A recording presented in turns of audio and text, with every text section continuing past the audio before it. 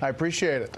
This is a Fox News Alert. I'm Bret Baier in Washington. Just 2 days after the president and his party weathered the political storm over his Supreme Court pick, millions of Americans along the Gulf Coast are preparing for what could be a large dose of the real thing. Hurricane Michael is moving in their direction right now. It is fueled by the warm waters of the Gulf. A couple of days ago, like it was not going to be much, and now it's looking like it could be a very big one. So we're prepared. And good luck. Fox News meteorologist Adam Klotz is at the weather in New York with the track and strength of Michael. Good evening, Adam. Hey, good evening there, Bret. And the president's right. It is looking more and more like this is going to be a big one. Currently, you're looking at the circulation spinning there just off of the coast of Cuba. Currently a Category 1 hurricane, winds at 80 miles an hour. Those are going to intensify. And as a result, we're beginning to see hurricane watches and warnings stretching along the Gulf Coast. Everything here in this darker red color, that is the hurricane warning, which means the hurricane conditions are headed that way from Pensacola, stretching across Panama City over towards the Big Bend of Florida. All areas, especially there along the Panhandle. Panama City over towards the Big Bend of Florida. All areas, especially there along the Panhandle, are spots where you could see the worst of this storm. Here's what we're looking at from a Category 1 climbing up to a Cat 2. Eventually, by Wednesday morning, sitting just off the coast of Florida, Category 3 storm winds at 120 continues to get closer and closer to there to land. Obviously, you need warm water to fuel these systems, and the warm waters, there's like bath water across the Gulf of Mexico. It takes 80 degrees. You're looking at spots closer to 85 degrees. So the fuel's going to be there for this to pick up strength as it continues to head north. There's still a little bit of spots closer to 85 degrees. So the fuel's going to be there for this to pick up strength as it continues to head north. There's still a little bit of indecision here as far as the actual route of where this a little farther off towards the east. But by and large, the larger wind field there is going a little farther off towards the east. But by and large, the larger wind field there is going to affect a large area across the entire Panhandle. Put it in motion for you, and you kind of pay attention to the time frame real quick. As this runs up, you begin to see things deteriorate really Tuesday night into Wednesday morning and then through the day on Wednesday. Bret, as this one makes landfall, it's not going to be like Florence. It's not going to spin and spin and spin forever. It's going to be a quick hitter, bringing the... Thank you very much. We're about an hour away from the public debut of the most controversial Supreme Court justice in decades. President Trump will be on hand at the top of the next hour when Bret Kavanaugh participates in a ceremonial swearing-in following Saturday's Senate confirmation and the swearing-in as well. The wounds from the partisan battle are still raw, with Democrats promising the fight is not over. The president calling the entire challenge a hoax, and Republicans touting enthusiasm from the country. Chief White House correspondent John Roberts begins our coverage tonight from the North Lawn. Good evening, John. Bret, good evening to you. Justice Kavanaugh has already been officially sworn in and taken his place on the court. That was on Saturday night, but that was a private ceremony. Tonight, President Trump gets the opportunity to take a primetime victory lap at the ceremonial swearing in of Justice Kavanaugh.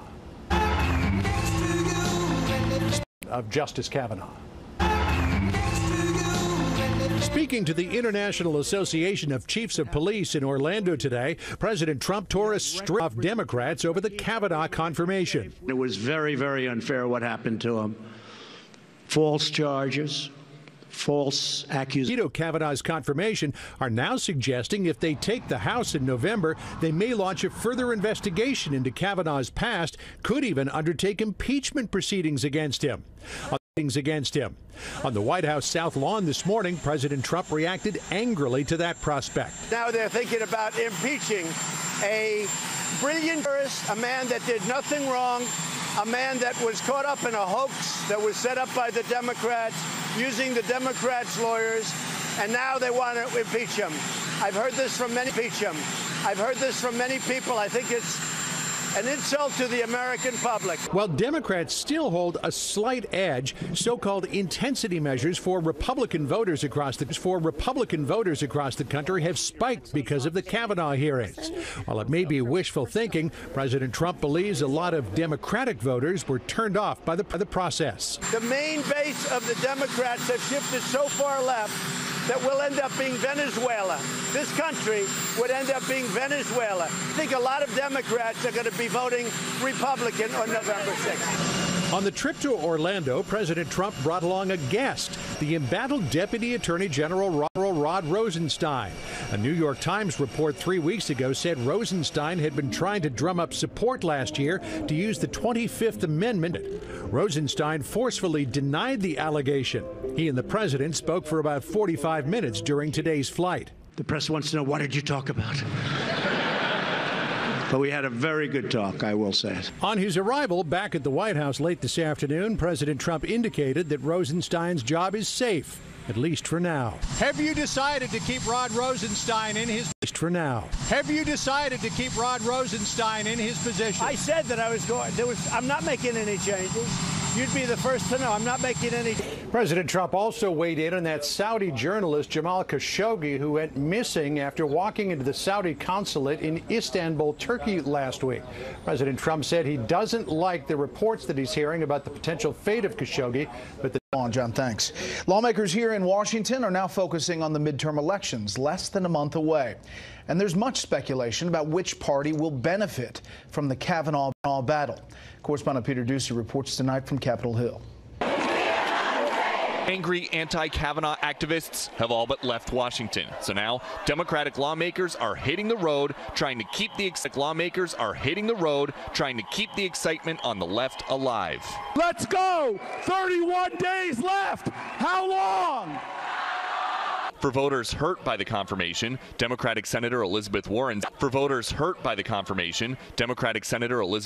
says, take your pain and turn it into power on November 6th. House Leader Nancy Pelosi thinks releasing the FBI's background check on Kavanaugh might help. She's trying to do that while writing to colleagues, we must not agonize, we must organize. People must vote. So this is about owning the ground on Election Day.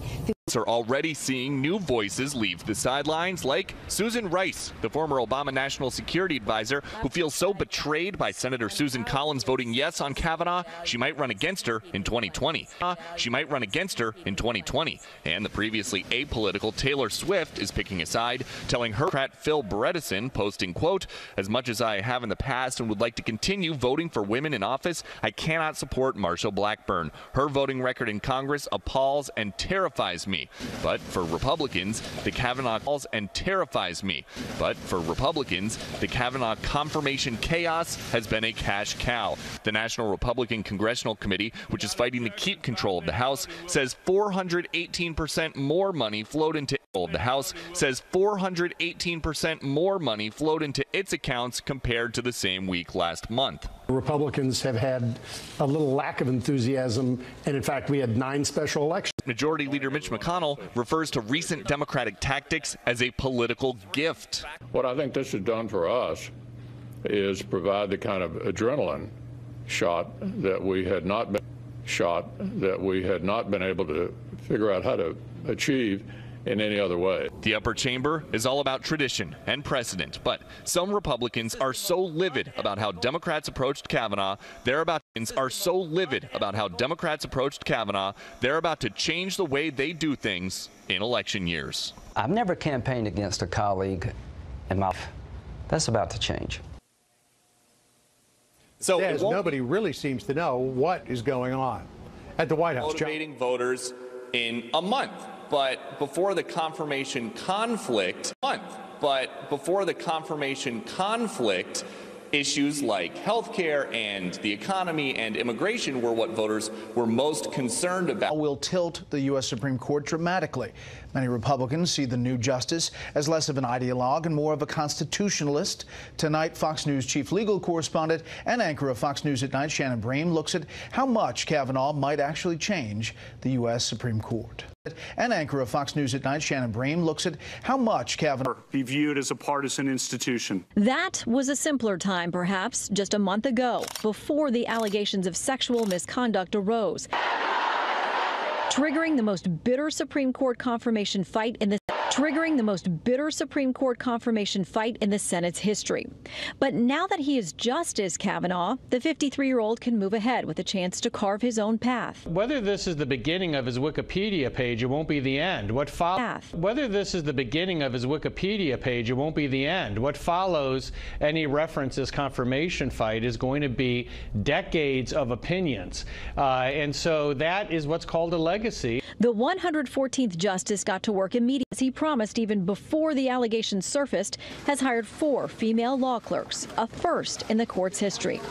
He's digging into his caseload, issues like religious liberty, abortion restrictions, gun rights, and the limits of executive power, whether President Trump can be subpoenaed, liberty, abortion restrictions, gun rights, and the limits of executive power, whether President Trump can be subpoenaed in the Russia probe.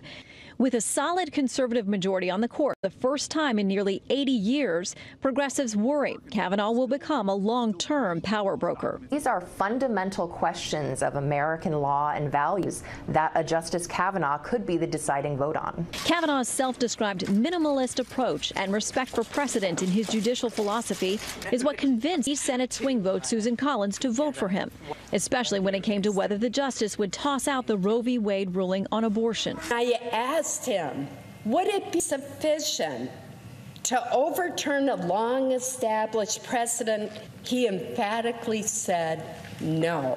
But some on the current court say it will be hard for the justices, including the newest member, to overcome the perception that they are reflexively partisan. To the extent we can avoid ruling in such expansive ways, as to foreclose continued conversation, I think we have a chance. His critics fear, Bret. Shannon, thank you. For more on the newest Supreme Court justice, let's bring in senior political analyst Bret to join Shannon. Shannon, when you were talking about Justice Kavanaugh, he has written the most opinions. Justice Kavanaugh, he has written the most opinions as an appellate in the U.S. Supreme Court. So one would think his influence perhaps would continue along that track. Yeah, I mean, as a member of the D.C. Circuit, that's kind of seen as the second highest court in the country. He really has been an impact and a motivator on these justices in the country. He really has been an impact and a motivator on these justices as they look at his reasoning, sometimes picking up his reasoning to get to their result. So he's very well respected. When they were talking about his temperament, of whether there was anything in his 12-year record on that court that would suggest that he lacked the proper judicial temperament. Bret, I think it's important to remember here that there's an important difference between being a political conservative and a judicial conservative.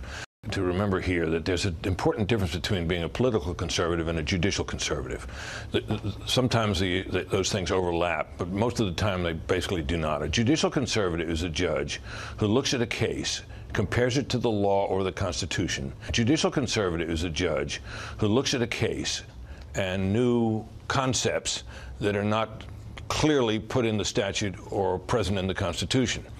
At the same time, such judges tend to be reluctant to overturn existing precedents.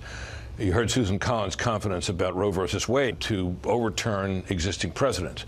You heard Susan Collins' confidence about Roe versus Wade. Well, that's rooted in part on the things you heard her say, but also in the fact that as Kavanaugh himself said in his confirmation hearing, that there was precedent upon precedent, because that case to overturn Roe versus Wade, I would think that it would require some new facts, such as scientific information suggesting that a fetus can feel pain much earlier than we thought before he would go down that road. At the same time, if justices on the court were arguing that they've discovered a right in the Constitution that needs to be affirmed, if justices on the court were arguing that they've discovered a right in the Constitution that needs to be affirmed that you can't quite find it in the language, I think he'd be very reluctant to go along with that too. But Bret, on the politics of this, a lot of talk about the political impact on the midterms. We live in the Trump presidency era. Along with that too. But Bret, on the politics of this, a lot of talk about the political impact on the midterms. We live in the Trump presidency era where the bump in motivation that the Republican side has gotten in this is perishable and will fade away by Election Day. And you're right, Bret. Life comes at you pretty fast in this day, and things fade away. Look, when's the last time we talked about in this day, and things fade away? Look, when's the last time we talked about Bob Woodward's book, or the anonymous New York Times editorial, or even the special counsel investigation? However, this was a big moment, this Kavanaugh. It lasted a long time. It was very passionately felt on both sides. The New York Times comes out in the middle of it, in the middle of the front page story alleging all kinds of tax shenanigans by President Trump, and the story fell away without notice to the point where they published it again over the weekend. So I think we have to... Followed him. He is now going to move. Keep in mind the distinct possibility that the feelings that result from this are going to last and will be a factor on Election Day. Chief Justice John Roberts, you've studied him, followed him.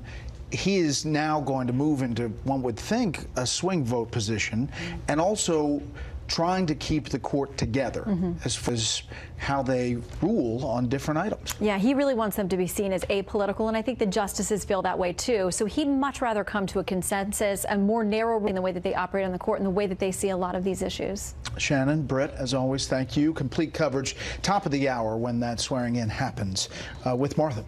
Secretary of State Mike Pompeo is on his way back to Washington tonight. He returns from an Asian trip marked by persistent tensions with China and the hope of increasing. Secretary of State Mike Pompeo is on his way back to Washington tonight. He returns from an Asian trip marked by persistent tensions with China and the hope of increasing cooperation with North Korea. Here's senior foreign affairs correspondent Greg Palka.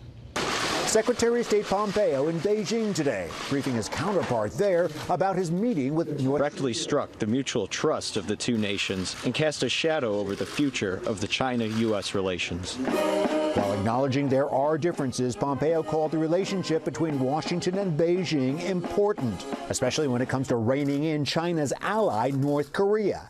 In a meeting Sunday with Chairman Kim, the secretary claimed there was significant progress towards the North giving up its nuclear weapons. Kim confirmed a pledge to allow inspectors to visit a nuclear site supposedly destroyed earlier this year, as well as a missile site it says it will dismantle. And they discussed a follow-up to the June Singapore summit of President Trump and Chairman Kim. Pompeo also met with South Korean President Moon in Seoul. I want all of you to work closely with the U.S. and put in Pompeo also met with South Korean President Moon in Seoul. I want all of you to work closely with the U.S. and put in maximum efforts into making the second North Korea-U.S. summit happen as soon as possible. It is not known if the latest demand from North Korea was discussed, that the U.S. sign on to an end of Korean War declaration, or the current demand from the U.S., a full accounting of the North's weaponry, both negotiation roadblocks. We asked for the U.S., a full accounting of the North's weaponry, both negotiation roadblocks. We asked for a full inventory of all of their nuclear sites and all their ballistic missiles, and we wanted a timetable to disarm. That still hasn't taken place. South Korean President Moon also said today that Kim Jong-un is planning other summits, including one with Chinese President Xi. It would be their third. After today, it's not clear what will come out of that. Bret. Greg, thank you. Up next, the details of the worst transportation accident in the U.S. in almost a decade. First, the details of the worst transportation accident in the U.S. in almost a decade. First, here's what some of our Fox affiliates around the country are covering tonight. Fox 11 in Los Angeles, as a SpaceX Falcon 9 rocket carries an Argentinian Earth observation satellite into space, and for the first time lands a first-stage booster back at its California launch site. The company had previously flown first-stage rockets back to land after Florida launches, but never had done so on the West Coast. Fox 29 in Philadelphia, as Bill Cosby's lawyers ask a court to overturn his sexual assault conviction because of what they call a string of errors, including the designation of being called a series of conversations. The tour begins November 18th in Las Vegas. That's tonight's live look outside the Beltway from Special Report. We'll be right back.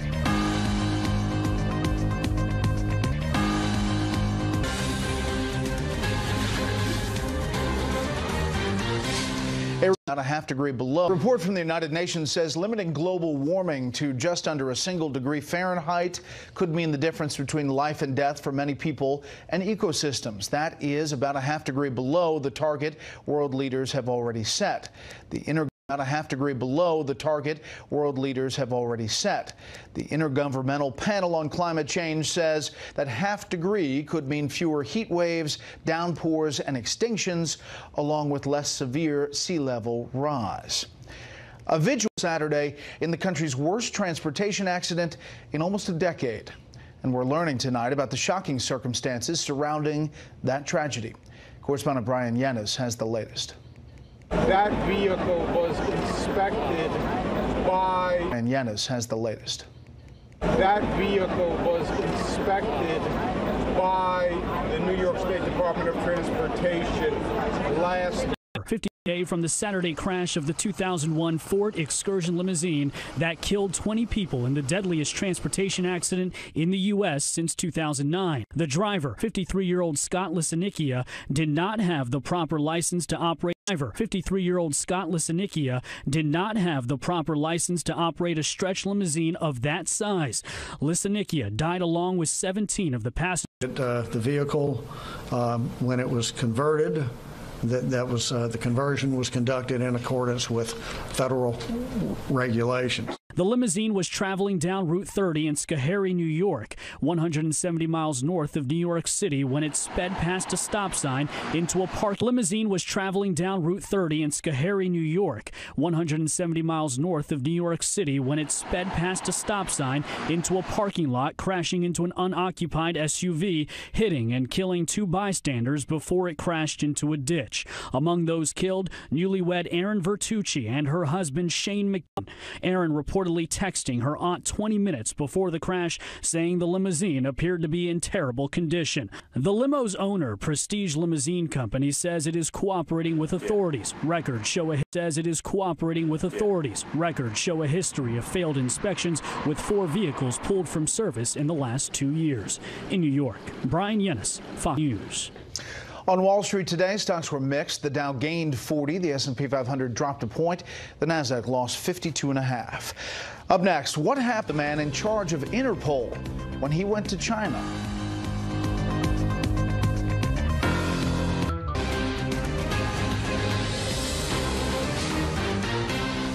Turkey and Saudi Arabia are exchanging unpleasantries tonight over a Saudi journalist who disappeared after going to the kingdom's consulate in Istanbul. John Roberts referenced this story earlier from the White House. Now, State Department correspondent Rich Edson tells us what we know and what we don't. Prove it. Turkish President Recep Tayyip Erdogan says Saudi Arabia should release footage showing missing journalist Jamal Khashoggi leaving the Saudi consulate. Quote, the Saudi consulate officials in Istanbul can't get away with simply saying he left the building. Erdogan says if he left the building, then you need to prove it. Turkish police say 15 Saudis arrived in Istanbul and entered the Saudi consulate last week with Khashoggi still inside. His friends believe what happened next was horrific. He was made to faint, his body dismembered and distributed to these 15 people and taken out. I don't know if it was thrown out or taken. Officials will announce that, and that's what we are waiting for. A Saudi official denies to Fox News any government involvement in Khashoggi's disappearance and says the Saudi government is sending a team to investigate with the Turkish government. Khashoggi was once seen as close to the Saudi regime. He then grew critical of it, moved to the United States, and wrote for the Washington Post Global Opinion section. Pieces titled, Saudi Arabia wasn't always this repressive. Now it's unbearable. And Saudi Arabia's crown prince already controlled the nation's media. Now he's squeezing it even further. State Department officials say they are closely following the situation. Reporters also asked President Trump about it. I am concerned about it. I don't like hearing about it. And hopefully that will sort itself out. Right now, nobody knows anything about it, but there's some pretty bad stories going around. I do not like it. There has been no further comment from the administration. Republican Senator Marco Rubio tweeted, quote, if this deeply disturbing news report is confirmed, the United States and civilized world must respond strongly, and I will review all options in the Senate. Democratic Senator Chris Murphy responded, agree. Ready to work with you, Marco Rubio. Turkey and Saudi Arabia already had substantial differences. Last year, Saudi Arabia and its allies blockaded Qatar. Turkey has sided with Qatar, even sending additional Turkish troops there. Bret? Rich Edson, live at the State Department. Rich, thank you. Chinese authorities say they are investigating the former president of Interpol for bribery and other crimes. The man disappeared last month, and we're getting new details tonight about what's going on. Reporter Kitty Logan has that story. Meng Hongwei was China's first head of Interpol. 2 weeks ago, he disappeared. On Sunday, he resigned. It then emerged he was in custody in China. The Chinese authorities say they're investigating Meng for taking bribes and for what they say are other crimes. I believe the investigation fully shows the Chinese government's unswerving determination in pursuing law-based governance and fighting corruption. It's unclear if the bribery allegations are directly related to Meng's work at Interpol. The authorities have given no further details. The circumstances of his disappearance have raised some concerns that his detention may be politically motivated. It's very unusual. International organisations like Interpol, they need to function independently. Meng's wife, who wishes to conceal her identity, says her husband vanished after flying home to China from France at the end of last month. On Sunday, she appealed for help, showing reporters a text he'd sent her with a knife emoji. She believed he was trying to tell her he was in danger. This issue is about fairness and justice. It is about the international society and about my motherland and its people whom I love. An hour after this TV appeal, and under pressure from both French authorities and Interpol, the Chinese government finally admitted Meng was in its custody. Interpol confirmed Meng's resignation the same day in a brief tweet. The organisation says that until then, it wasn't aware its president was under investigation. China is facing scrutiny for the sudden and secretive detention of such a senior international official. But for now, Meng remains in custody, although he's yet to be formally charged. Bret? Kitty Logan in London. Kitty, thanks. Now that Bret Kavanaugh is a justice on the U.S. Supreme Court, will the partisan war over his confirmation subside? And what impact could it all have on the midterms? We'll ask our panel when we come back.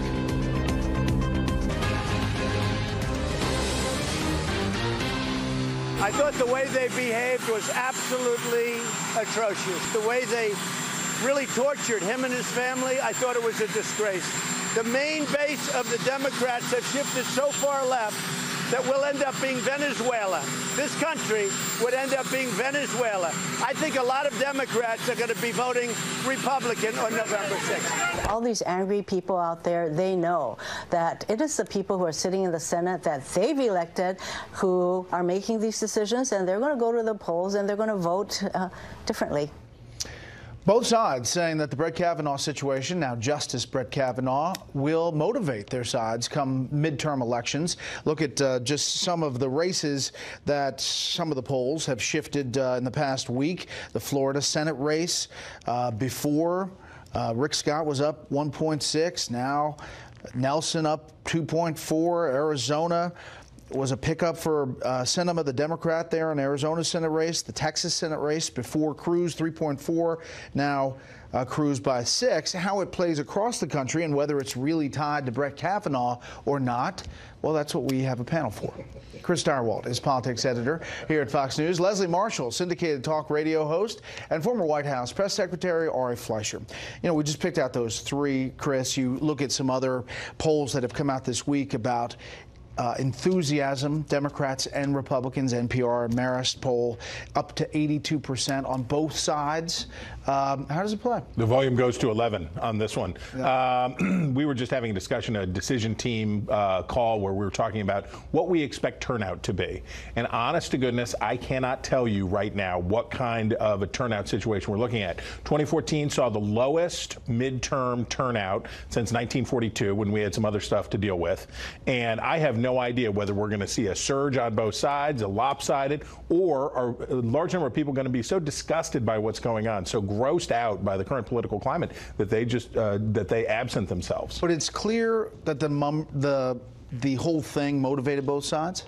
Look, I think the rule of thumb here is if you're playing out of position, this was a bad week for you. If you're a Republican in a blue state, it's a bad week for you. If you're a Democrat in a red state, it's a bad week for you because what it's done is brought the intensity up on both sides. It's more important for Republicans, though, because they were lagging. So this gave them something they needed.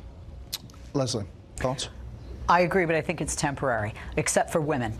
You know, when you're at a restaurant and you don't like your food, you ask to speak to the manager. And I think it's like that. The Democrats are angry. When other people in this country were angry, whether they're Republicans, Democrats, Independents, you ended up with Donald Trump as president. So I think we are going to see numbers that we haven't seen in certain communities. I think millennials will come out, Latinos, but women. I think this is really going to be the year of women. And I think Kavanaugh, this whole situation has definitely, as we see in numbers, has had some women in the Republican Party say, this isn't for me. Well, the president addressed that on Air Force One, asked a question about women in the elections. The women, I feel, were in many ways stronger than the men in his favor. So You have a lot of women that are extremely happy, a tremendous number of women, because they're thinking of their sons, they're thinking of their husbands and their brothers and their uncles and others. And women are, I think, extremely happy. All right, you know, it depends on where you are. Do we see these suburban districts, House races, where it seems like the president's approval is underwater, and maybe even more so after this Kavanaugh situation? But other places, it plays exactly opposite. Well, there's been one factor that we've seen for a year, and it's consistent, and that's Democrats are fired up. Special elections that Republicans typically win by double digits. We were winning by 1 digit. And in the case of Pennsylvania, we lost a safe Republican district. What's changed now, and the question is how long will it change, is conservatives are fired up. Now, let me give you 3 numbers on why that's so important. 32, 42, 37.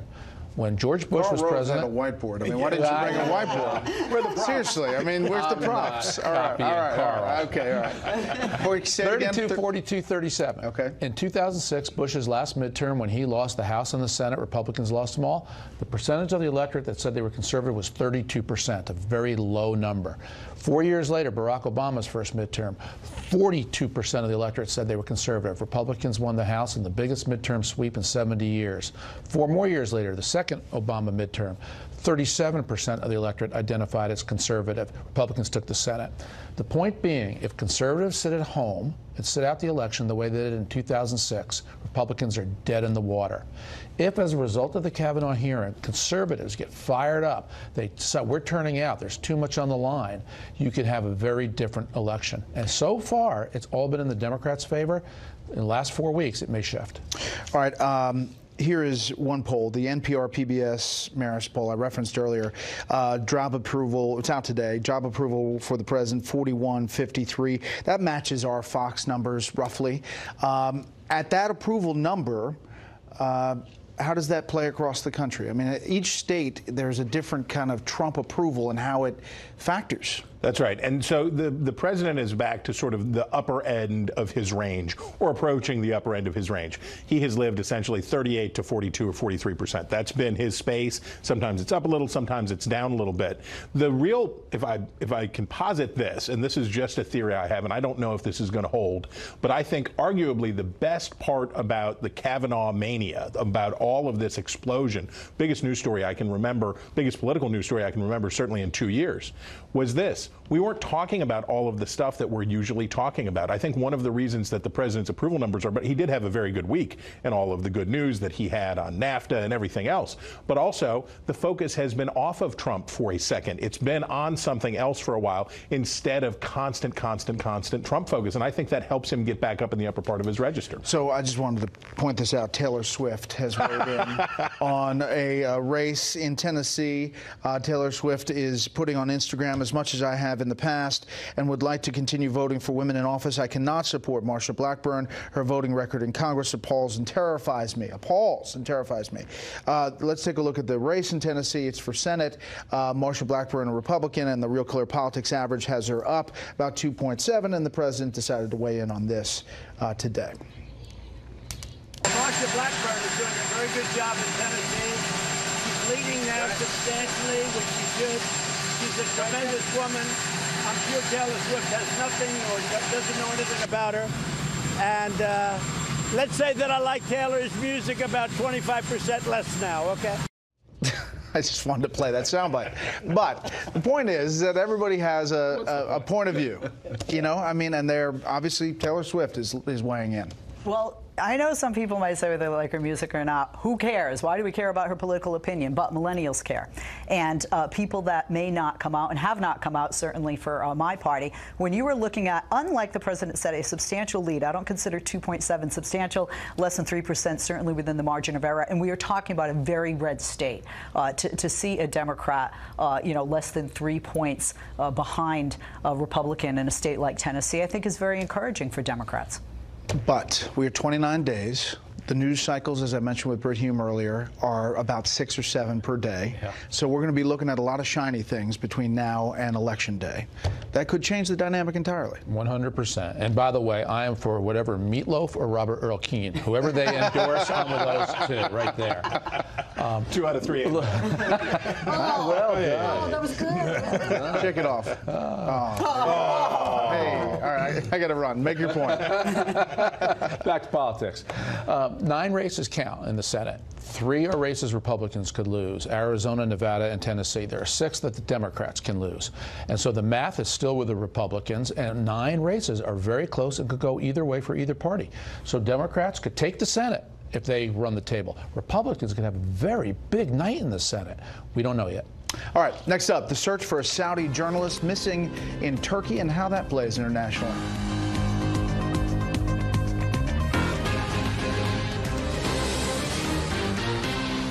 I thought the way they behaved was absolutely atrocious. The way they really tortured him and his family, I thought it was a disgrace. The main base of the Democrats have shifted so far left that we'll end up being Venezuela. This country would end up being Venezuela. I think a lot of Democrats are going to be voting Republican on November 6th. All these angry people out there, they know that it is the people who are sitting in the Senate that they've elected who are making these decisions, and they're going to go to the polls and they're going to vote differently. Both sides saying that the Brett Kavanaugh situation, now Justice Brett Kavanaugh, will motivate their sides come midterm elections. Look at just some of the races that some of the polls have shifted in the past week. The Florida Senate race before Rick Scott was up 1.6. Now Nelson up 2.4. Arizona was a pickup for Sinema, the Democrat there in Arizona's Senate race. The Texas Senate race before Cruz, 3.4. Now Cruz by 6. How it plays across the country and whether it's really tied to Brett Kavanaugh or not, well, that's what we have a panel for. Chris Direwalt is politics editor here at Fox News. Leslie Marshall, syndicated talk radio host, and former White House press secretary Ari Fleischer. You know, we just picked out those 3, Chris. You look at some other polls that have come out this week about enthusiasm, Democrats and Republicans. NPR Marist poll up to 82% on both sides. How does it play? The volume goes to 11 on this one. Yeah. We were just having a discussion, a decision team call where we were talking about what we expect turnout to be. And honest to goodness, I cannot tell you right now what kind of a turnout situation we're looking at. 2014 saw the lowest midterm turnout since 1942 when we had some other stuff to deal with. And I have no idea whether we're going to see a surge on both sides, a lopsided, or are a large number of people going to be so disgusted by what's going on, so grossed out by the current political climate that they just that they absent themselves. But it's clear that the whole thing motivated both sides? Look, I think the rule of thumb here is if you're playing out of position, this was a bad week for you. If you're a Republican in a blue state, it's a bad week for you. If you're a Democrat in a red state, it's a bad week for you because what it's done is brought the intensity up on both sides. It's more important for Republicans, though, because they were lagging. So this gave them something they needed. Leslie, thoughts? I agree, but I think it's temporary, except for women. You know, when you're at a restaurant and you don't like your food, you ask to speak to the manager. And I think it's like that. The Democrats are angry. When other people in this country were angry, whether they're Republicans, Democrats, Independents, you ended up with Donald Trump as president. So I think we are going to see numbers that we haven't seen in certain communities. I think millennials will come out, Latinos, but women. I think this is really going to be the year of women. And I think Kavanaugh, this whole situation has definitely, as we see in numbers, has had some women in the Republican Party say, this isn't for me. Well, the president addressed that on Air Force One, asked a question about women in the elections. The women, I feel, were in many ways stronger than the men in his favor. So you have a lot of women that are extremely happy, a tremendous number of women, because they're thinking of their sons, they're thinking of their husbands and their brothers and their uncles and others. And women are, I think, extremely happy. All right, you know, it depends on where you are. Do we see these suburban districts, House races, where it seems like the president's approval is underwater, and maybe even more so after this Kavanaugh situation? But other places, it plays exactly opposite. Well, there's been one factor that we've seen for a year, and it's consistent, and that's Democrats are fired up. Special elections that Republicans typically win by double digits, we were winning by 1 digit. And in the case of Pennsylvania, we lost a safe Republican district. What's changed now, and the question is how long will it change, is conservatives are fired up. Now, let me give you 3 numbers on why that's so important. 32, 42, 37. When George Bush was president, a whiteboard. I mean, why didn't you bring a whiteboard? Where the props? Seriously, I mean, where's the props? All right. Okay, all right. 32, 42, 37. Okay. In 2006, Bush's last midterm, when he lost the House and the Senate, Republicans lost them all, the percentage of the electorate that said they were conservative was 32%, a very low number. 4 years later, Barack Obama's first midterm, 42% of the electorate said they were conservative. Republicans won the House in the biggest midterm sweep in 70 years. 4 more years later, the second Obama midterm, 37% of the electorate identified as conservative. Republicans took the Senate. The point being, if conservatives sit at home and sit out the election the way they did in 2006, Republicans are dead in the water. If, as a result of the Kavanaugh hearing, conservatives get fired up, they decide we're turning out, there's too much on the line, you could have a very different election. And so far, it's all been in the Democrats' favor. In the last 4 weeks, it may shift.